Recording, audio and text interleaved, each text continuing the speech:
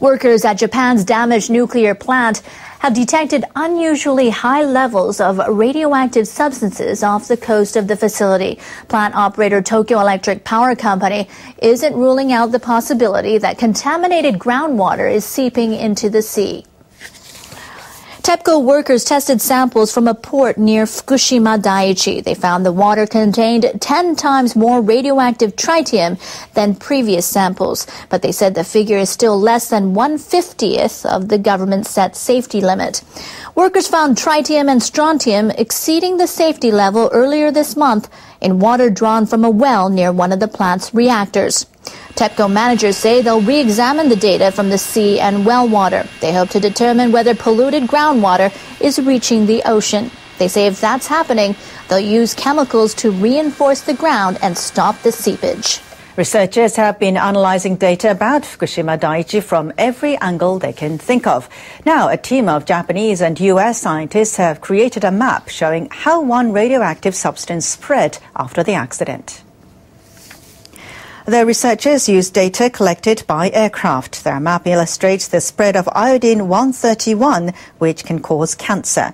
The red section indicates areas most heavily contaminated 3 weeks after the accident. The map also illustrates how the iodine spread to the northwest. Iodine has half-life about 8 days. Up until now, researchers had not been able to accurately calculate how much had leaked and how far it has spread. Health authorities are conducting periodic checks of people from Fukushima who are 18 and under at the time of the accident. Scientists in Japan have made a mistake in calculating the radiation exposure for thousands of people following the accident at the Fukushima Daiichi nuclear plant. Government officials say more than 16,000 residents received incorrect estimates. The officials have been carrying out an ongoing survey among Fukushima Prefecture's 2 million residents. They asked them to fill out forms about their activities during the first 4 months following the nuclear accident. Scientists at a radiological institute used the forms to calculate exposure estimates. Officials give residents their results as the data comes in. They say among those who got faulty estimates, more than 12,000 people were given figures up to 0.4 millisieverts lower than what was actually correct. They say the scientists based the calculations on wrong dates in a computer program. Fukushima officials say even with the correct figures, it's unlikely the estimated dosage would pose a health risk. The annual limit for radiation exposure for the general public in Japan is 1 millisievert. Workers in western Japan have been unloading containers carrying nuclear fuel. It's the first shipment to arrive in the country in more than 2 years since the accident at the Fukushima Daiichi plant. The fuel came from France and is bound for the Takahama power plant off the Sea of Japan coast. It's a mixture of reprocessed uranium and plutonium called MOX. The same type of fuel had powered 4 Japanese reactors, but those facilities were idled after the nuclear disaster.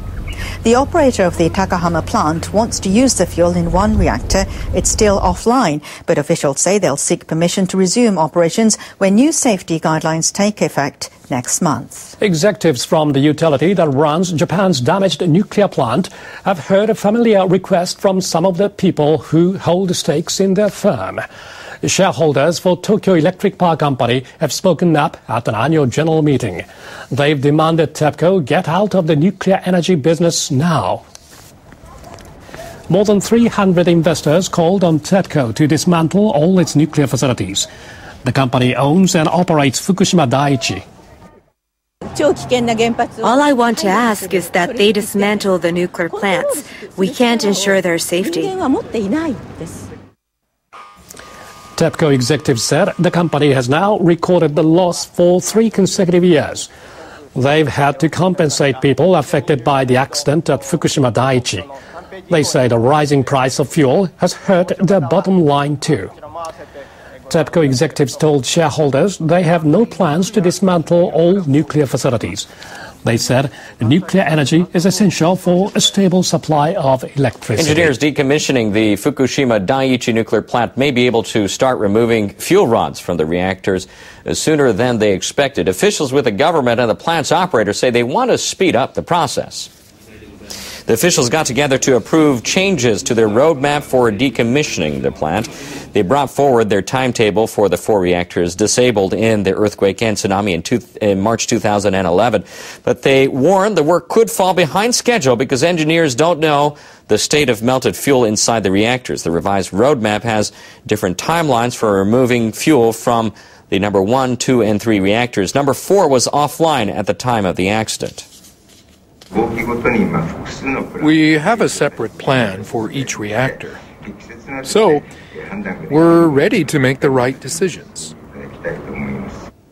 The officials also decided to form an organization to ask people in the region how they think the work should proceed. This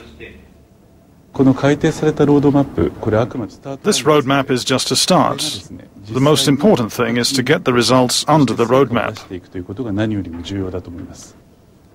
Officials say decommissioning work, including tearing down reactor buildings, could take as long as 40 years.